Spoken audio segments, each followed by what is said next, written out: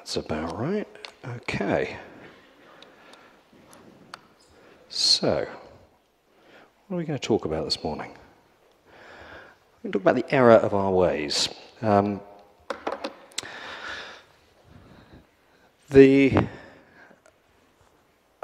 you produce software, there's something else that you also produce with a very high probability. Bugs. Defects. A bug is a deficit in functionality. What you said is, well, we're going to give you this, but actually, you got a little bit less. Normally, sometimes you get a little bit more. Okay? Sometimes it's a security issue. You increase the attack surface area of an application. Sometimes the consequences go beyond that. And one of the potential problems that we have in software development is focus. Now, normally we think of focus as a good thing. Focus is a kind of human ability where what you do is you divert all of your attention, all of your energy onto something. And you are able to manage the detail and understand the detail.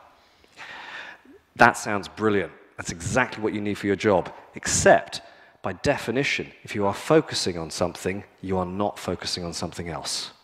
And it turns out that as we focus in on the code, the software, our tools, we are missing something. Sometimes we can miss an awful lot. We like to use the term full-stack developer a lot. I say we. I don't like using it, because whenever anybody says, hey, I'm a full-stack developer, I say, oh, so tell me about the work you've done in device drivers. I don't do that. Well, the full stack goes all the way down. Okay? That is what full means. Yeah? So all of you people who've got full stack development on your CV, I suggest you put partial stack developer. Okay? So it's partial application. However, this isn't to talk about functional programming.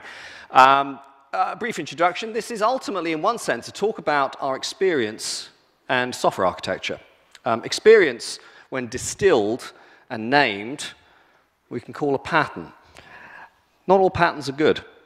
Some patterns are bad patterns. Some patterns are habits and repetitions, oversights that we deal with. Now, last year when I gave the end note, I was focusing on detailed code patterns. Here, I want to go outside and look at some of these other things. But I also care a great deal about the detail.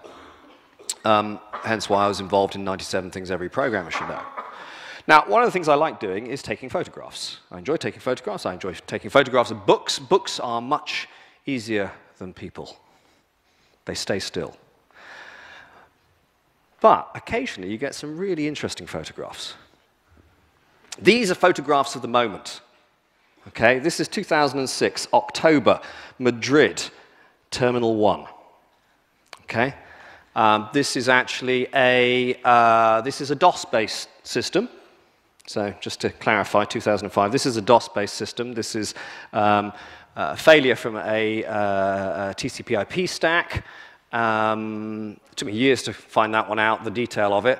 But most people don't see that. People home in on particular words. People enjoy the word free. Yeah? You've got everybody else going through. It's got like, free. Where do I claim my 5 free packets? Hi? That's a huge error message. I had to take 2 photographs of it. Okay? So I like collecting error messages. But it has got to the point where one of the most interesting things is we see, so sometimes it's in your browser. It's not in the public space. It's in your browser. But your browser is just as public. If millions of people use an application, that's a public space. And here's one from a couple of years ago. Your feedback will be used to improve Facebook. I'm going to say evidence suggests that that's not true. But nonetheless, I submitted this. Thanks for taking the time to make a report. How much time? 31st of December, 1969. Wow, that's some serious time you've got there. That's some serious time travel. I'm going to take a wild guess that very few people in this room were born. Mark Zuckerberg certainly wasn't. Facebook did not exist. There wasn't even an internet or an ARPANET. So what we learn is, just as in the previous one, I learnt about the failure and the operating software and platform of that display sign. Here, we have learnt that they've got a sort of a simple negative, they've got a simple sign bug, that this is using Unix time, which began, the beginning of time was the 1st of January 1970. Okay? Anything that happened before that is another universe. Okay? So the 1st of January 1970, but what we've ended up with is sort of -1. And that's gone back in time to the 31st of December 1969. So what we're seeing is that when a system fails, it's like dropping something. When it breaks, you see the fracture lines, you see what it's made of, you see how it was constructed. Okay, this is an important thing. At that moment, all of your beautiful, encapsulated abstractions disappear. The whole thing just falls apart, and you see it. It's now got to the point that people now send me error messages. I don't have to take photographs anymore or screenshots. People just send them to me. So let me have a look. So here we are. The code is not, in Canada, everything is in, we find everything's in French and English, but the code is not, it's in PHP. You can sort of see the structure there. And obviously somebody's got very imaginative with the address structure, get address line 1. So I'm going to take a wild guess that there's get address line 2. Yeah, I love copy and paste code in the morning. You know? But it has got to the point that people now send this stuff to me on Twitter. I retweet it. And it's got a little extreme. Somebody's asked, they said, well, you know, this is terrible. Your name, Kevlin, is now associated with failure. And this ultimately comes from this tweet last year. Apparently, I am now a thing. Literally, I saw a Kevlin Henney screen. Okay, so these are now Kevlin. They're not failure screens anymore. Apparently, they're that. And it got to the point last year at a conference where I live in Bristol, Agile in the City, where the organizer, John Clapham, said to me, quick, come downstairs. There's a Kevlin Henney screen, and I want to take a photograph of you in front of the Kevlin Henney screen. Then I will tweet it, and then you retweet it. I thought, brilliant. This year, I did the keynote at Agile in the City, and so we did this. So we're getting kind of an inception moment, you know. So there is this. This is all good fun, and some of these are kind of amusing. When something fails in your application, then that's annoying. Yeah? That's annoying. That's inconvenient. If it fails in your browser, that's annoying. It's inconvenient. Now, it turns out that American Airlines knew that I was going to do this talk, and I needed new material for my talk. So on Wednesday, they had this little software hiccup. American Airlines computer glitch leaves it without pilots over Christmas. American Airlines revealed it accidentally told too many of its pilots they could take time off the week of Christmas. Okay? Now, you can imagine that there's a lot of flights over Christmas. Okay? You need to have, turns out you actually need to have pilots on those planes. On the other hand, everybody wants to take holiday. So if you can, you will do. Faces a manpower crisis that could leave an estimated 15,000 flights with nobody to sit in the cockpit. We have moved beyond, oh, that's inconvenient for failing in my app. You know, that's an inconvenient browser problem. I'm afraid I can't put through my money to purchase something. This is a wide-scale thing. Looks like the scheduling system it uses to assign pilots to flights indicated there were plenty of captains and first officers to go around. Meanwhile, a separate system. Oh, the joy of integration. And this is the important thing. Remember I said focus. What we end up doing is we focus on, is this correct? Based on my assumptions, and even if I have tested, but nonetheless, there's my assumptions about how this works. Here is another thing that has assumptions and works. When I combine them, the assumptions don't reduce, they multiply, they breed, they are like rabbits. And this system got carried away with the festive spirit and gave away too many sort of holiday slots. So this is kind of an interesting one. One of my favorite examples that reveals multiple sides of this and demonstrates how much money you can lose, we've still got to work out how much money American Airlines are going to lose over this one, is Knight Capital, who in 2012 on the 1st of August 2012, going from the 31st of July to the 1st of August, they put new systems in place to take advantage of effectively a new service or protocol offered by the New York Stock Exchange. Knight Capital Group realized a $460 million loss in 45 minutes. Outstanding, $10 million a minute. I wish somebody would let me do that. Okay? Actually, it turns out that during the day, they lost a lot more than that. This is the final figure after everything was rolled back. In other words, there's a sort of agreement that if things are done in error, you can roll back the transactions. This is the result after the rollback. Problem is that around this time, Knight Capital were only worth about 400 million, so they went bust. So what happened? Doug Seven does this really nice work through of this from a sort of DevOps perspective. Actually, I think he does it more from an ops perspective, but I'll clarify that in a moment. The update to SMARS, the system in question, was intended to replace old, unused code referred to as PowerPeg, functionality that Knight hadn't used in 8 years. That's kind of interesting. And what he says is also revealing. The code that was updated repurposed an old flag that was used to activate the PowerPeg functionality. So what we've got is code that is not used.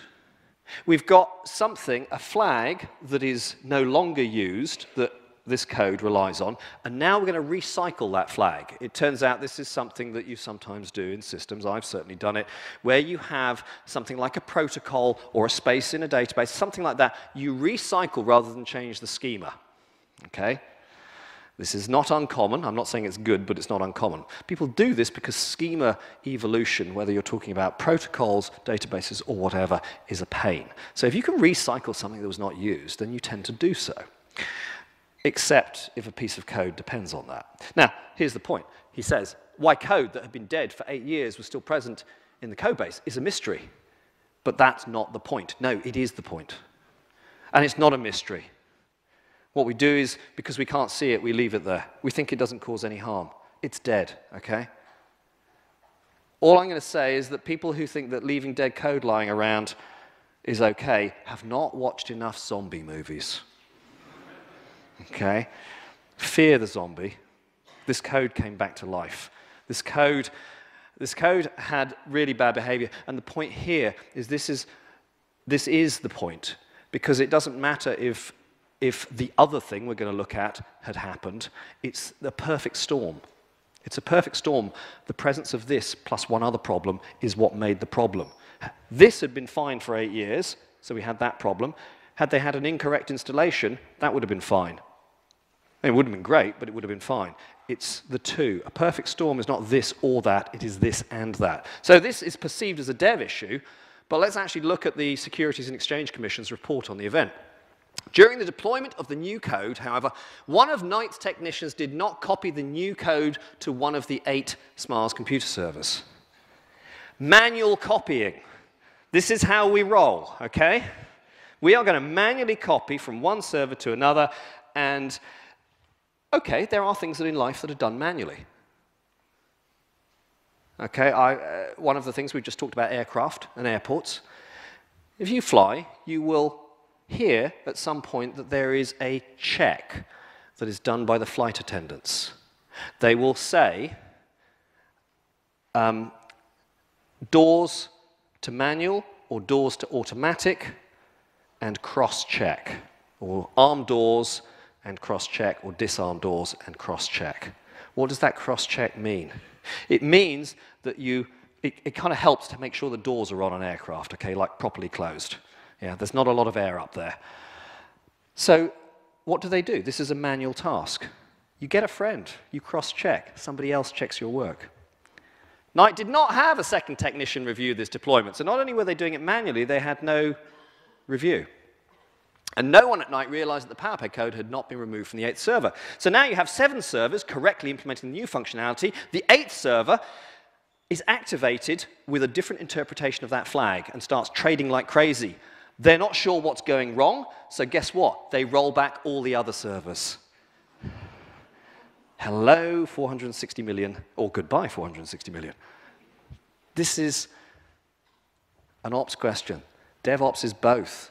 I find a lot of people who are focusing on DevOps are focusing on Dev or Ops. It's the combination of the both. It's the perfect storm that we've created here. So about a year ago, and this is an artist's impression of the Schiaparelli lander, part of the European Space Agency's ExoMars mission. And it was supposed to land on the surface of Mars last October. Actually, it did land on the surface of Mars, but not quite the way that was intended. A report from the time, Schiaparelli's inertial measurement unit went about the business of calculating the lander's rotation rate for some reason, which we now know to be a kind of we could describe it as a sticky flag or sticky state. The IMU calculated a saturation maximum period that persisted for 1 second longer than what would normally be expected at this stage. And that led to a rather interesting result. When the IMU set this bogus information to the craft's navigation system, it calculated a negative altitude. It calculated that it was below ground. In fact, we can go to the European Space Agency's report, which makes for some interesting reading. One of the things I love about spaceflight disasters is this kind of euphemistic language. It's an anomaly. It's not, you lost a probe, it smashed into Mars. It decorated the surface of Mars with metal. It's an anomaly. Because of the error of the estimated attitude, so it's actually to do with attitude, on entry, a craft will wobble slightly. They had underestimated how much it will wobble, and the sticky state had a bit of a problem. The GNC software projected the RDA range measurements with an erroneous off-vertical angle. Okay, what does that mean? It basically thought the probe was upside down. And it took the cosine of the angle. It turns out that the cosine of an angle greater than 90 degrees is negative. And there was no code to handle that, because, of course, it can never happen. Yeah? Aha! And at this point, what happens is the poor probe is heading into the atmosphere, and it says, oh my God, I'm already there. Quick! Get rid of the parachute, throw off the back shell, get the legs out, come on, we get... Disappointingly, it was nearly 4,000 meters above the ground at this point. It turns out that although Mars's gravity is weaker, 4,000 meters is still 4,000 meters. And you can actually see the crater from orbit. The ExoMars probe passed over it, and you can see the crater. A few years ago, the Mars Polar Lander actually was destroyed because it miscalculated something, and that was just 40 meters above ground, and it fell. It turns out you want to be landing at 0 meters per second. That's really helpful. So let's look away from this. We can see that these things cost. These are very public errors. Sometimes they cost money. Sometimes they are mission critical. There's an interesting paper from 2014, Yuan et al. Simple testing can prevent most critical failures. So here's the point. This is a paper with a very obvious title. It says exactly what it means. An analysis of production failures in distributed data-intensive systems. Yeah, so this is interesting because what they did is they went through a whole load of distributed systems and looked at their failure modes. And one of the things they discovered was that almost all catastrophic failures are the result of incorrect handling of non-fatal errors, explicitly signaled in software. In other words, these are not the happy day paths. These are the edge cases. These are the, well, that doesn't happen very often, or that can't happen. Yeah? So it's not normally the happy day scenarios, it's normally the failure handling. And sometimes those failure situations can be difficult either to anticipate, or more importantly, people find them difficult to test.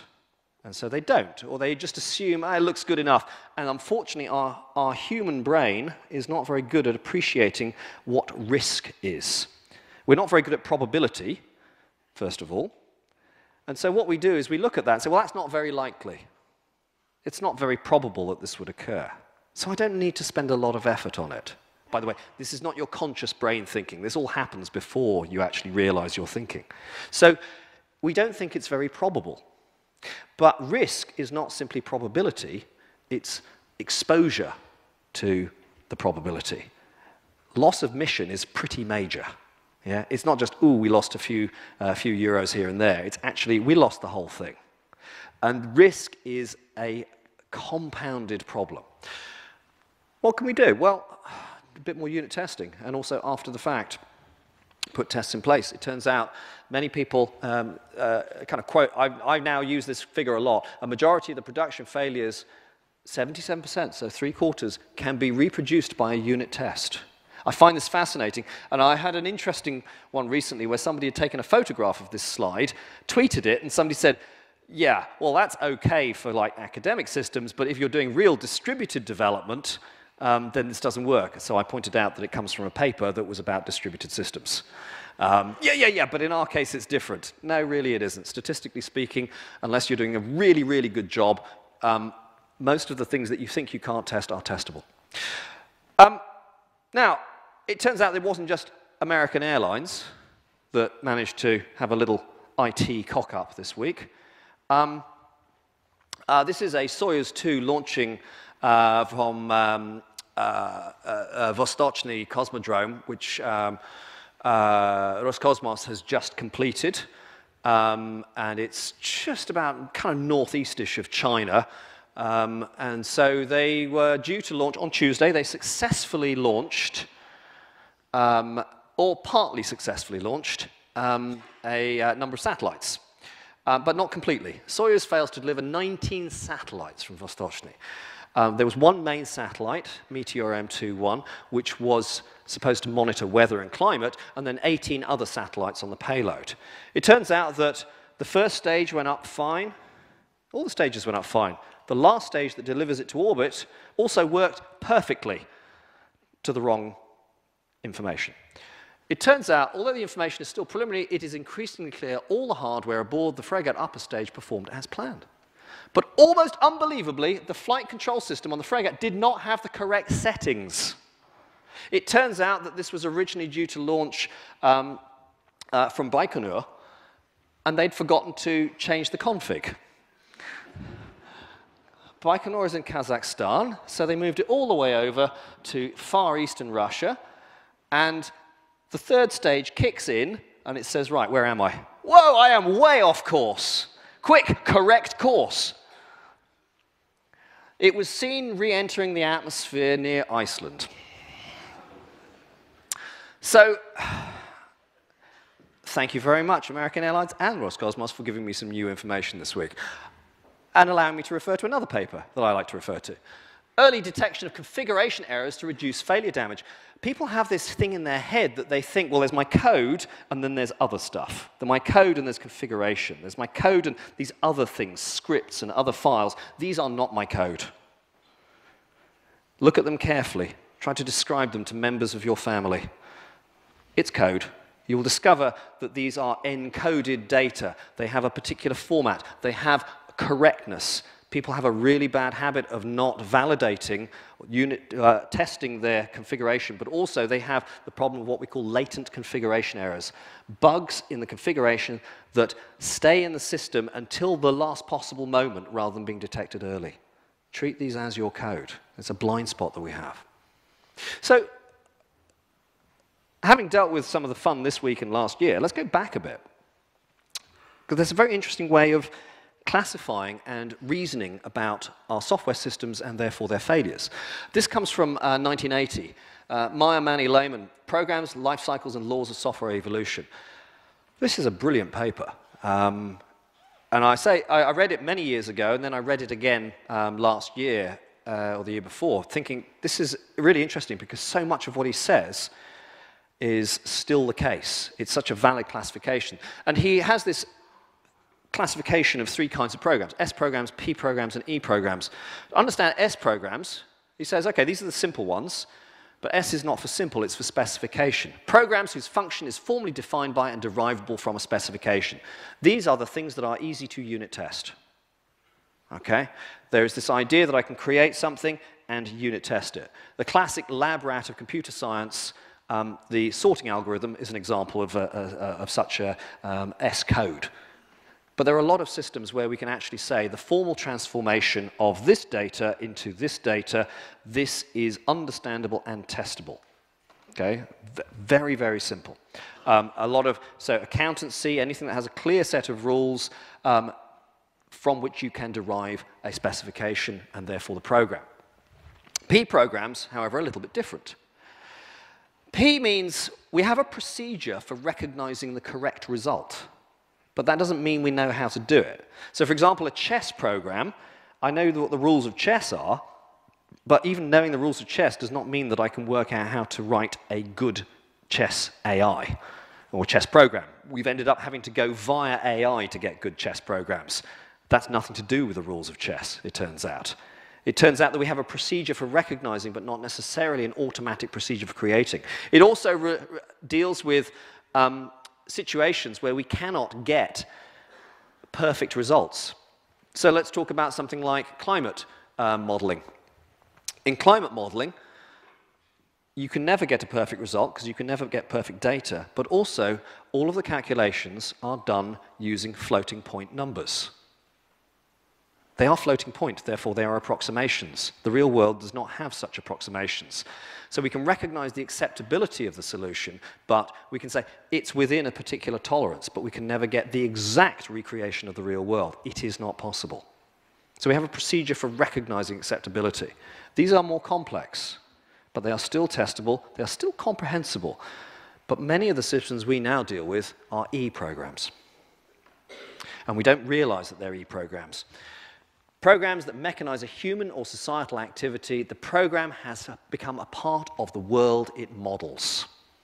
It is embedded in it. And one of the examples that Lehman gives in his paper is an air traffic control system. So sticking with the theme of air travel, an air traffic control system. If you imagine how an air traffic control system works, you have an air traffic controller who uses the data from the system to talk to an aircraft that will influence where the pilots take the aircraft next, which will then be detected by the aircraft, the air traffic control system itself. So in other words, the air traffic control system is part of the whole system. These are surprisingly difficult to test. When you are doing social media, when you are doing modeling of an economic outcome, modeling finances, or anything like that, it turns out that you are effectively changing the world in which the software is in. It will change the future of that world. And we have a lot of these, and we are not very good at focusing on them. Now, Christmas is coming, and I strongly recommend this book, 101 Things I Learned in Architecture School. It's actually about proper architecture, building architecture, not the soft stuff. And about half of the advice is applicable to any creative or design-based domain. You go through it going like, yep, we do that in software, or yep, we should do that in software. It's also physically, it's a nice book to have. It's aesthetically pleasing. And importantly, if people know you have it, this has another quality. They think you're far more intelligent, attractive, and cultured. Okay. Oh, so not just a software developer. Okay. They're sophisticated. They've got culture and, you know, a broader base of knowledge. And there's a lot of good observations in there. They're quoting the Finnish architect, always design a thing by considering it in its next larger context. The problem is, so first of all, a couple of points that Lehman says. He says that we really should be thinking about creating our large systems in terms of lots of S systems, things that are easily testable. And we can see that's been borne out by some of the earlier observations. But we're also saying that even when you think you have an S system, because I can test it like this, it lives in a larger world. What is that larger world? What side effects could this have that are beyond simply red and green? So let's travel back to March last year. There was a little bit of an outage, NPM. A developer pulled a whole load of their modules from NPM over an intellectual property disagreement. And that developer was absolutely entitled to do this because it was their code. And what people discovered is accidentally they had a transitive dependency to a little piece of code, not very much code at all. Now, the first point here is that strictly speaking with NPM, you shouldn't really be using it for your deployment environment. It is about your development environment. That was a guideline in NPM. And that we also need to keep this in mind. If you've not seen the kind of the joke "Oh really" books, They are wonderful. Well, they're not books, they're just book covers. But, you know, taking on needless dependencies, fragile development guide. Code written by some stranger on the internet is always perfect. Yeah? If you go around, you know, if you go around and you look at stuff, it's like, yeah, I just found this on the internet. You know, oh, I copied this from Stack Overflow, and all the rest of it. Okay, if you've got children, one of the things you will tell your children at some point when they are small is, don't pick that up off the street, you don't know where it's been.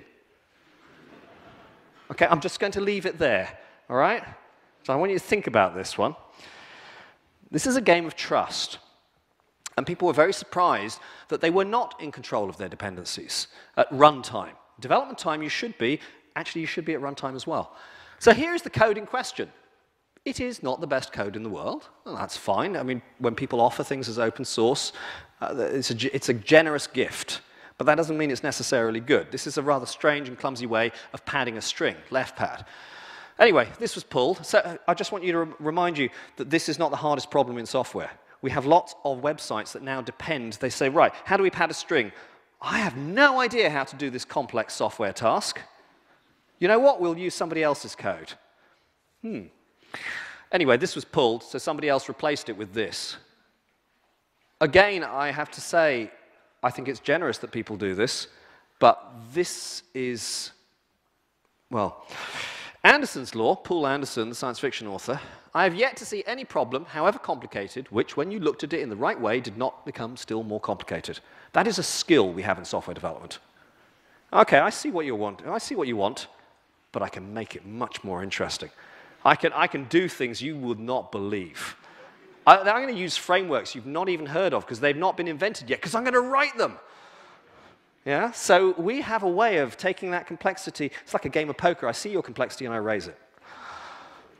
So I had a go at this, and granted this is a slightly later version of JavaScript. I thought, I'm not a JavaScript programmer, so I thought, oh, okay, let's have a go at this. So it's kind of 4 lines. And there's an interesting thing that this code has. It has a very interesting property that the other 2 don't have. It works. I was absolutely fascinated. I wrote this just to explore the complexity of it, but what I did is I wrote some tests, because that's what you're supposed to do. So I wrote some tests. I wrote some simple tests, and I ran them. And when you run it against my, so there's the names of the tests. So even in this short space, you can have fairly coherent stuff, single assertion for each one, and that's absolutely fine. You can actually create a very simple testing framework, so nothing fancy. And when you run this against my code, it's all green. What I found fascinating is that when you run it against the code of the original left pad and the replacement left pad, it actually fails in a number of cases. So this code doesn't even correctly work in the way that you would expect, which I also found fascinating. So again, what we've got here is that somebody wrote an S program, in other words, left pad. They wrote a little piece of code that is testable but not tested, that is testable and fully defined, but it was not that code that caused, it was not this that caused the problem, it was the world around it. It was the world of accidental dependencies that people were not managing, because they might have focused on the code, but they forgot that actually software is a system.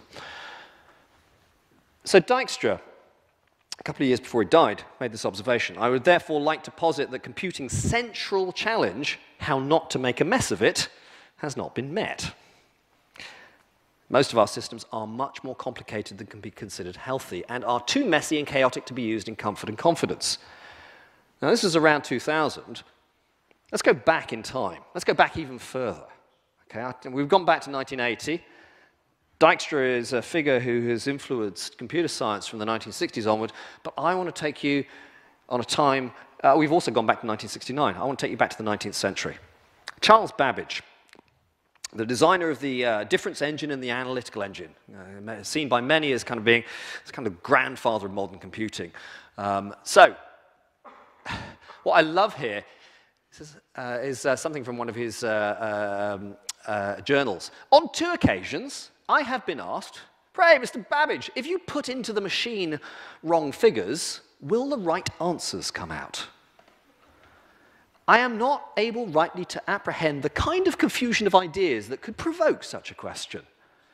I mean, what do you mean? If I put garbage in, do I get the right thing out? No, garbage in, garbage out. It's really very, very simple. That's how we summarize it these days.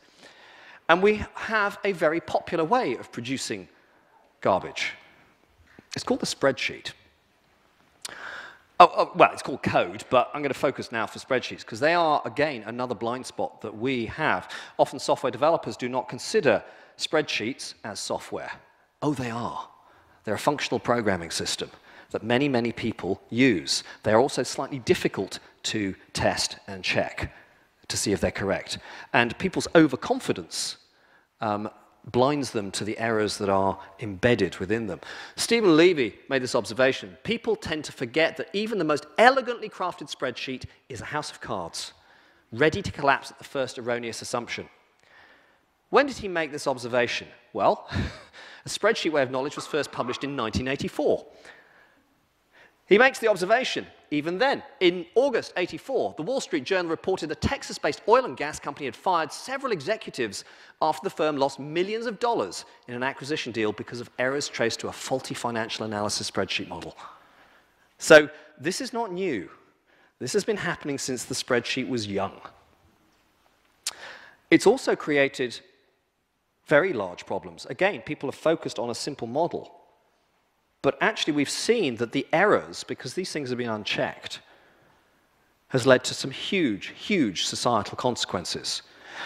This is one of the more infamous ones recently. Harvard University economists Carmen Reinhart and Kenneth Rogoff have acknowledged making a spreadsheet calculation mistake in a 2010 research paper, Growth in a Time of Debt.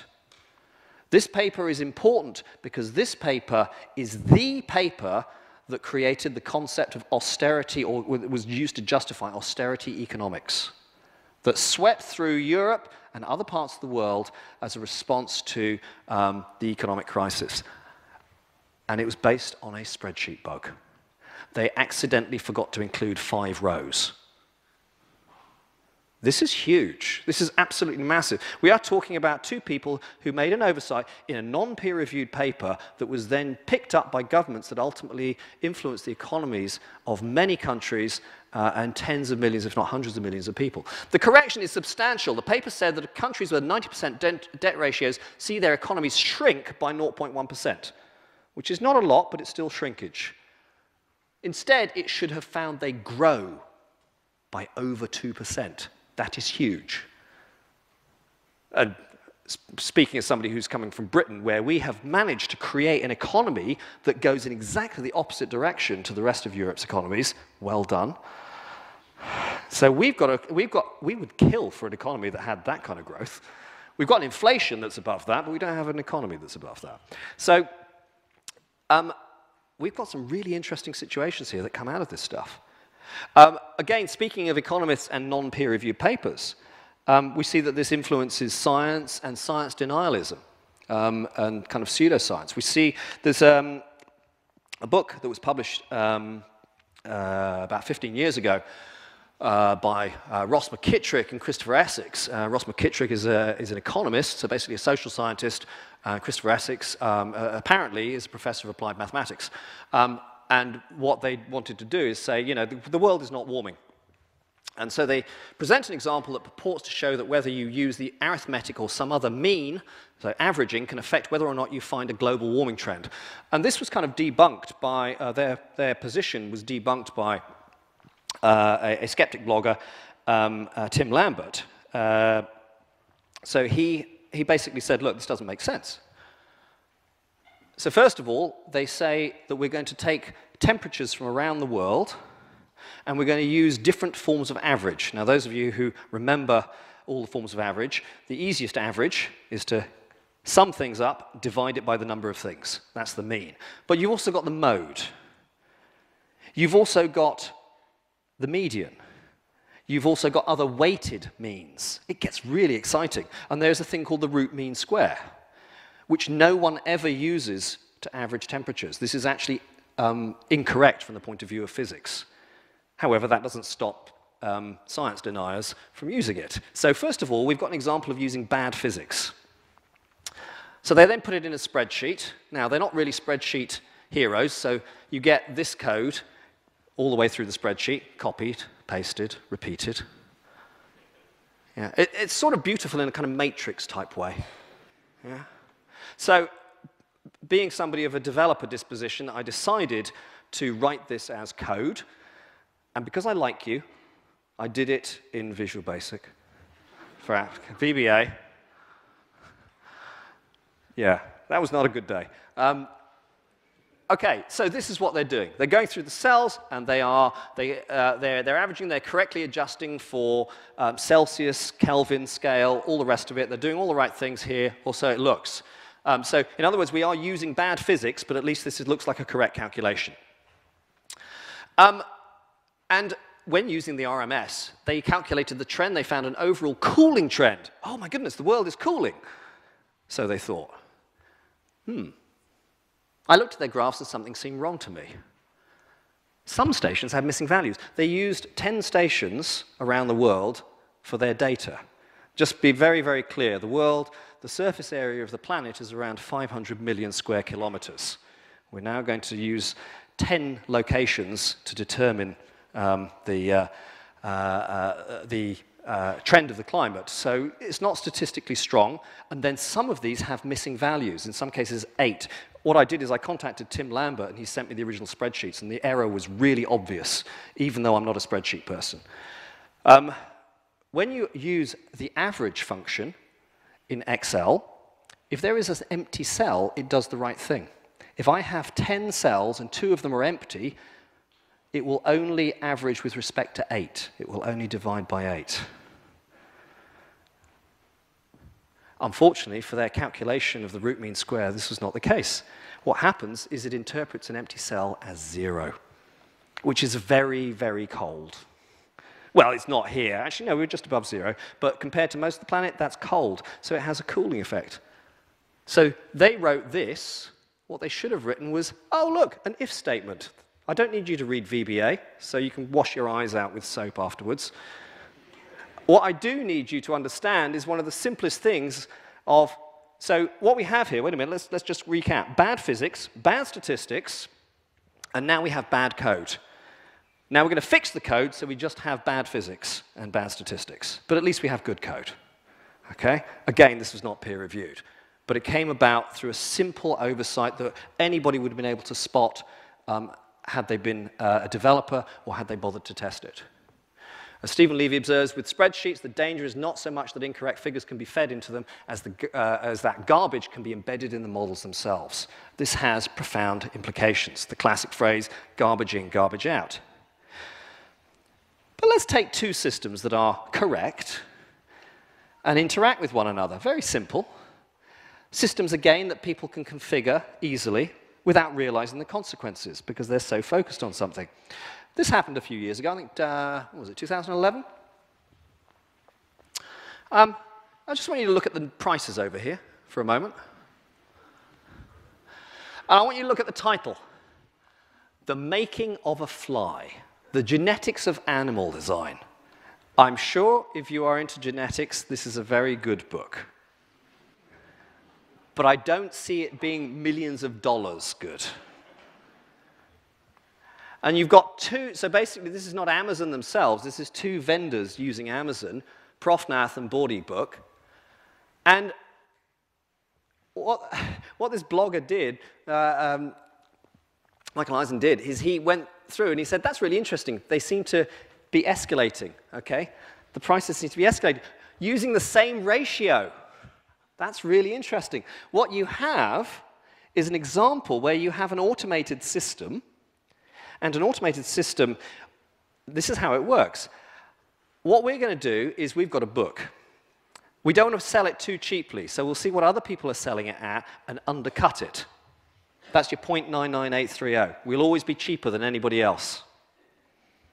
And we've got our eyes on Bordy, but we've got our eyes on the other guys, okay? We see you, we're going for 0.9983 of whatever you bid. These other guys don't actually have the book. They're speculating. So what they're doing is saying, if you put in an order, we'll go and buy it from somewhere else and then charge you a little more for having it. So we don't actually have it. So we need to be able to cover our costs and make a profit. And that ratio is 1.27059. And yeah, we see you. It reached over $20 million before before it was trapped, okay? And meanwhile, oh, no, it's okay, we've got safeguards for this. Have you? As you may have noticed, Britain has made some rather interesting decisions recently.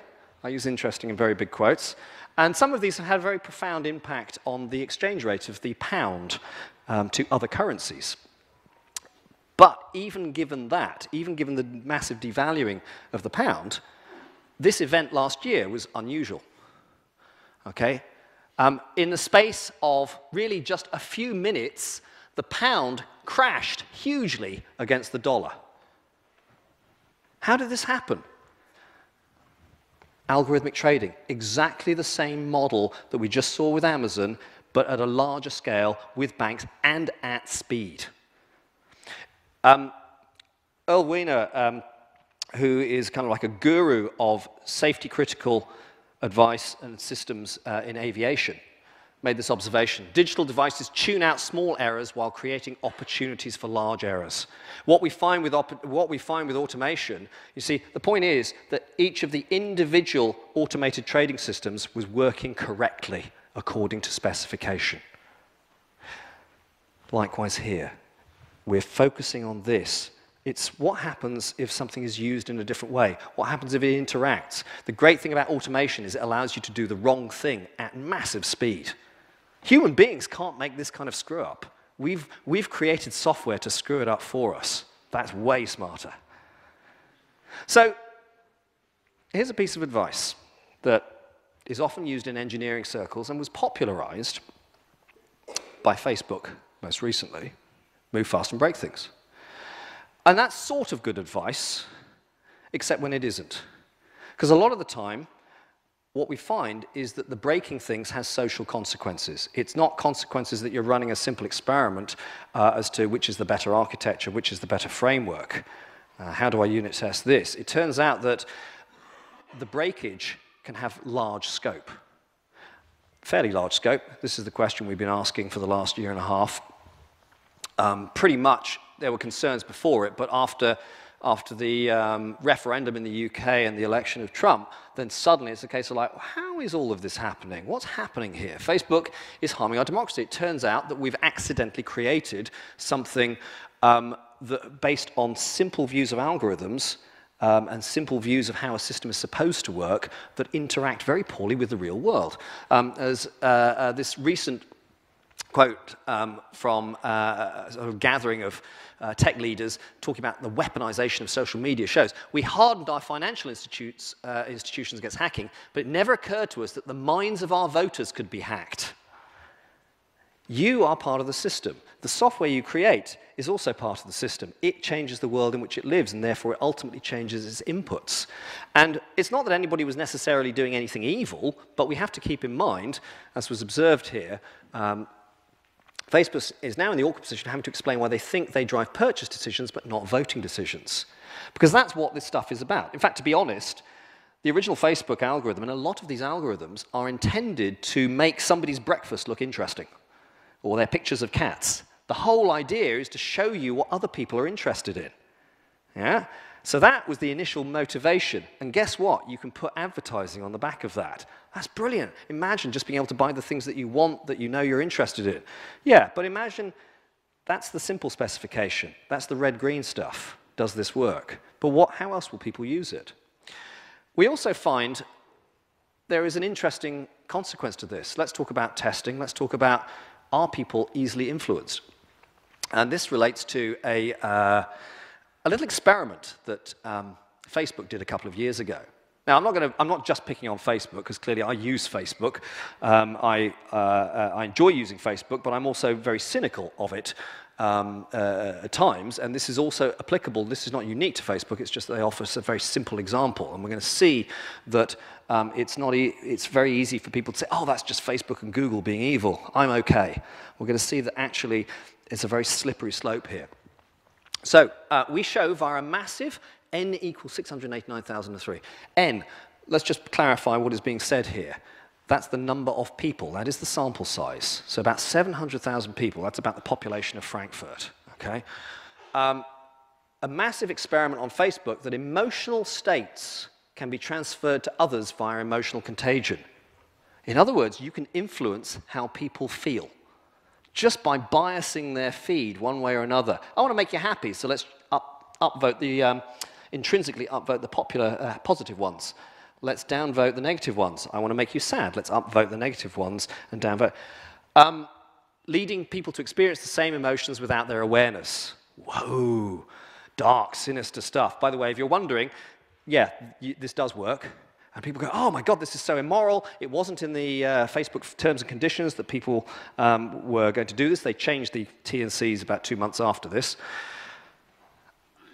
And a lot of people go, oh, this is terrible, this is terrible. This is A/B testing. But A/B testing is considered a good practice. A/B testing, let's be very clear. What we're doing here is we're offering people 2 different versions of software, and we're seeing which one. Well, the original goal was which one is more usable, which one is better. The problem is that when you look up the word better in the dictionary, it's a bit fluffy. It doesn't really tell you what we mean by better. And if you are working for a company whose goal is to make money, it turns out that better means make more money. So what you're doing is, does software version A empty people's bank accounts faster and more effectively than software version B? That's what you're doing. You are influencing people's bank accounts. You're influencing their livelihood. And it might not be with n equals 700,000, but it turns out that we need to be really, really careful. The world does not come in these conveniently defined boundaries. I have unit tested my code, and I am a good person, all the way through to, I am darkness and Facebook and Russian bots. It's not easily defined like that. There is somewhere in the middle, there is a judgment call that we have to make. So we need to be very clear that sometimes we do things, and it turns out that the Facebook algorithm and other things are very good at what they do, but their original reason for what they do is not the way that they end up being used. And there's a word that kind of covers the situation we may accidentally have created or are in the middle of creating, because it turns out, believe it or not, we run the world. If you are in software development, you run the planet. So when you have that conversation over Christmas, one of your relatives or family friends says, so what is it that you do? You've now got a really good answer. I run the world. I run the planet. We depend so much on this, but there's also an additional caution that it's just like, oh, hang on, I need to be perhaps a little more careful looking at things. Now, one of the things I quite like is, as I said, taking pictures of books, but I also like words, and I run this page on Facebook, Word Friday. Every Friday I put up a definition of an unusual word that I found, and the rest of the week is just other linguistics and word stuff. But a while back, last year, I came across a particular word, mechanocracy. It's not the same as technocracy. Mechanocracy is slightly different. Government or control of society by machines or a state or other association of people run in such a way. Now, this makes it all sound very Terminator, but the term refers more broadly to the wide-scale automation of governance and social management through software. We like this because it's convenient. We like this because it helps us. But there are very few things that do not have another side. So going back to 1980, Meyer Lehman's observation, when we start looking at things like the testing, development processes, and our involvement, as mankind relies more and more on the software that controls the computers that in turn guide society, it becomes crucial that people control absolutely the programs and the processes by which they are produced throughout the useful life of the program. And this is important. This is why when you look at team composition and company makeup, what you're looking for is a wide range of people. Because one of the worst things you can end up with in a software development team, and also very easy to end up with, is a monoculture. We all think the same way. We're all from the same demographic. And the problem there is you sometimes don't test or challenge outside of the initial frame. You may say, I'm a good developer because I've got my unit tests working. It's like, that's just the beginning of the story. That is not the end. So I'd just like to end with kind of an observation and an adaptation of the quote, we create our buildings and then we create ourselves, a Churchill quote. We shape our algorithms, and afterwards our algorithms shape us. I hope that's given you some food for thought. Thank you very much.